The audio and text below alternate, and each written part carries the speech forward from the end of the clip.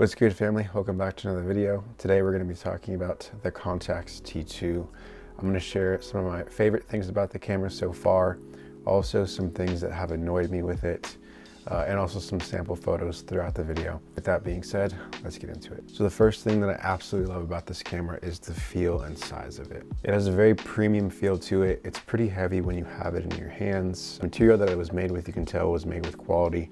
But yeah, just by holding it, you can tell this camera can take a beating. I've already dropped this on a hardwood floor and it didn't leave a scratch on it. So that's not really something you have to worry about with this camera. It definitely is well built. I also just love the size of it. And that is not something I am used to. Having medium format cameras, those are not very portable. So this has kind of changed the game for me so far. Second thing that I absolutely love about this camera is the sharpness of the lens. So this camera was made with a f2.8 38mm Carl Zeiss lens, which if you know anything about lenses, you'll know that any type of Carl Zeiss glass is going to be very high quality. And it's no different in this camera. Pretty much every image that I've gotten back with this camera has been unbelievably sharp.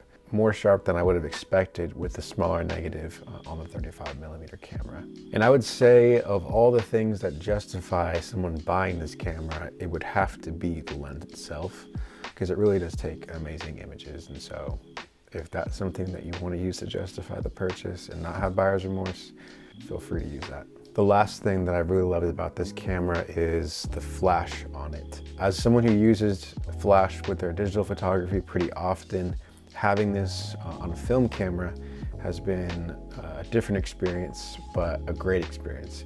The flash on this tiny little camera is fantastic. It fills the room if you need it to. With portraits so far, it's never blown anybody out. Always produced great images. And I would say that that's probably one of the biggest advantages this point and shoot camera has over other point and shoot cameras out on the market, at least to my knowledge. But with that being said, let's talk about my qualms with this tiny little camera. Now, this first one is a little complicated, and it's about the deceptive aperture rate that this camera has. Now, if you're looking to get the Contax T2, probably one of the things that caught your eye about it is that you do have an apparent amount of control with what aperture you can pick when shooting. But with this camera, there is a catch with that aperture rating that you should be aware of. Now, first off, and probably the most well-known issue with this is that you cannot choose to shoot an f2.8 with this camera. The camera will just decide to shoot an f2.8 if it requires that aperture to get a well-exposed image. But the other thing that I found out about this camera is that at certain apertures outside of f2.8, there is a minimum shutter speed that this camera has to be at. And that minimum shutter speed is 200th of a second, which is very disappointing. So for example, if you wanted to shoot with this camera at f16 on a nice sunny day, and you're shooting with portrait 800, more than likely that's not going to work. It's going to show that the picture is going to be overexposed, which at the end of the day, it's not the biggest issue. You just don't have as much control as you probably think you do.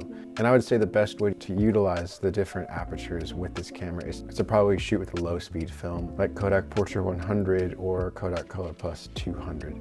Anything in that range, you probably won't have to worry about overexposure because you're having to shoot at 200th of a second. So there are ways around this, but what I've honestly found is that I pretty much just exclusively use this in f2.8, which is auto mode, and the camera will pretty much nail whatever is in the frame. And the last thing that has kind of annoyed me with this camera, and I will say that this has not been a huge issue, but I have experienced it, is an occasional missed focus.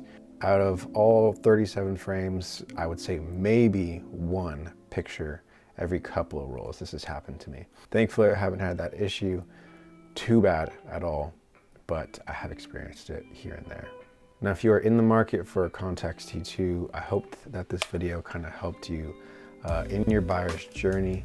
This has definitely just been one of those cameras that I would consider a dream camera. And so getting it has been a great experience. It's definitely gotten me to go out and shoot more, which at the end of the day, I think when you are trying to decide on what camera you're wanting to get, just pick the one that doesn't break the bank and the one that gets you going outside more. But so far, this camera has produced absolutely amazing results from what I've seen, and I can't wait to keep shooting with it. If you guys enjoyed this video, please feel free to like, comment, and subscribe. I always appreciate it when you do. As always, stay safe, and I'll see you guys in the next video. Peace.